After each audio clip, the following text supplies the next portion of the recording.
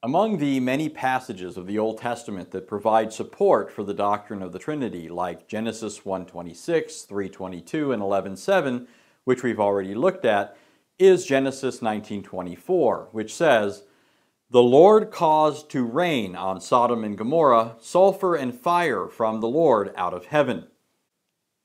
Just on the face of it, this passage appears to point to the activity of more than one personal agent, one of whom rains down fire from the other, both of whom are identified as Lord. What appears to be the case is not just an idiosyncrasy of the English translation.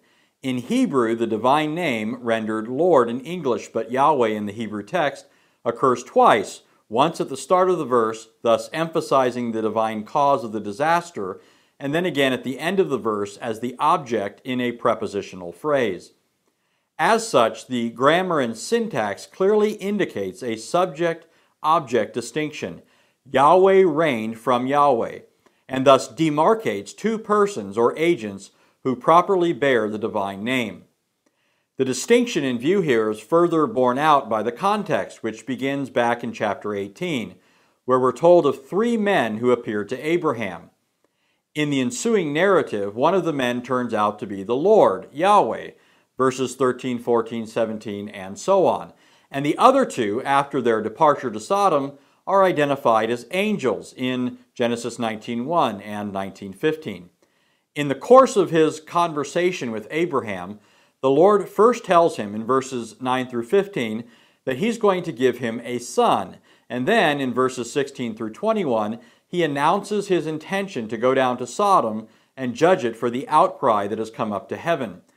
Between the time of this announcement in chapter 18 and the time of the Lord's appearance in Sodom in chapter 19, the two angels depart and Abraham intercedes with the Lord to spare Sodom if there are at least 10 righteous people in the city.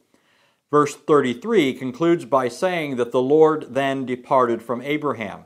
In other words, the Lord left for Sodom, where the two angels had already gone on ahead of him. The upshot is this.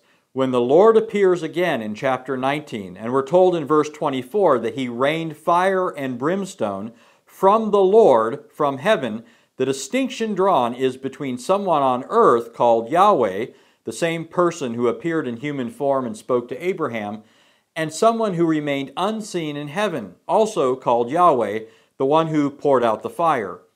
To state it simply, Yahweh on earth called down the fire from Yahweh in heaven.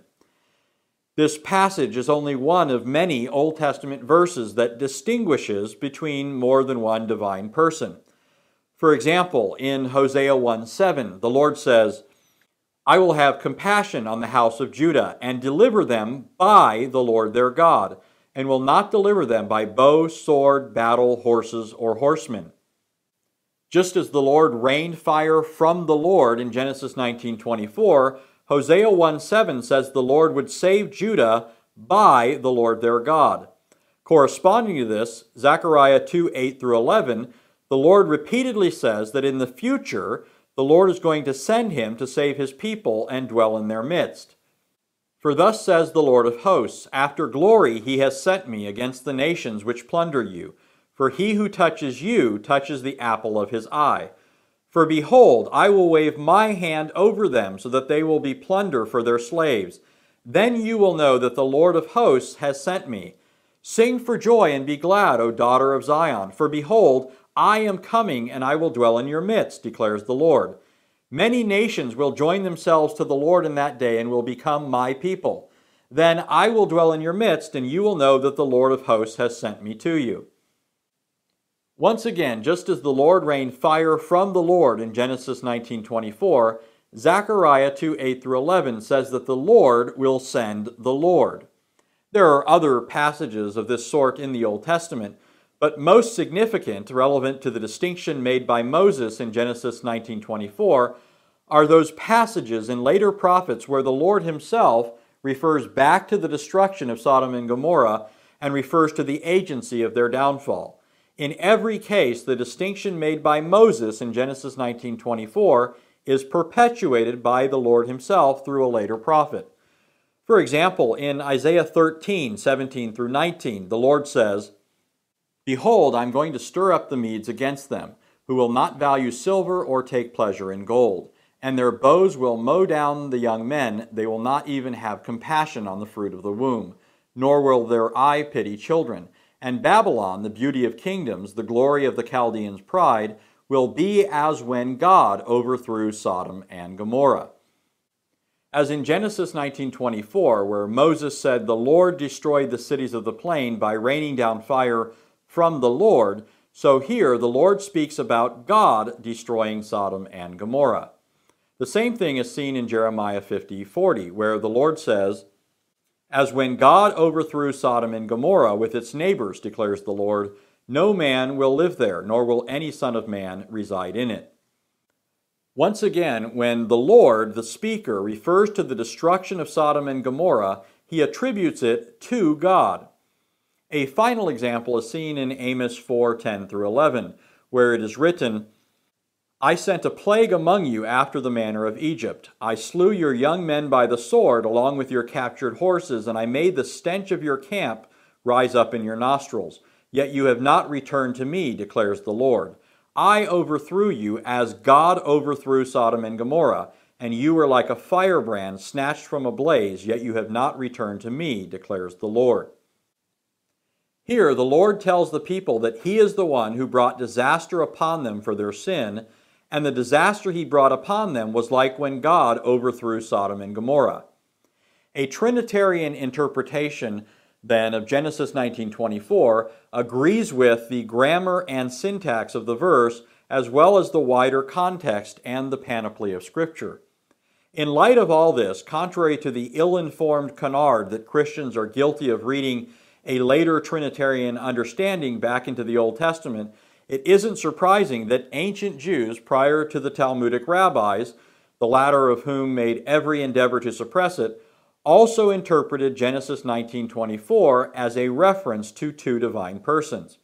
For example, the Targum of Onkelos actually accentuates the distinction already found in the Hebrew text of Genesis 19:24 when it paraphrases the verse as follows: "And the Lord rained upon Sodom and Gomorrah sulfur and fire from before the Lord from the heavens, and destroyed those cities and all the plain, and all the dwellers in the cities and the herbage of the earth." More tellingly, the fragmentary Targum makes the same point by speaking of the first person called Yahweh in the Hebrew text as the Memra, the word of the Lord, and the second person simply as the Lord.